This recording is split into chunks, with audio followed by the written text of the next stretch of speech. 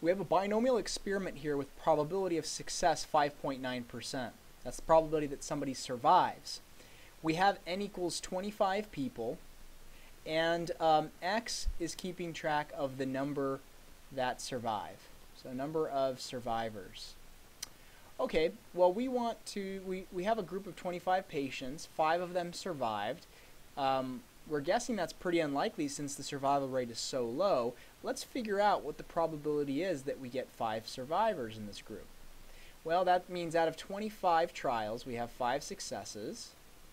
The probability of success is 0.059 raised to the 5th power times the probability of failure, in this case people that do die, would be the other 94.1%.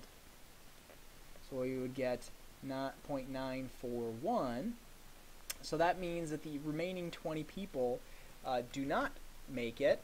And so that probability comes out to be, we will find 25 math combination 5, and then we'll do 0.059 to the 5th, and we'll do 0.941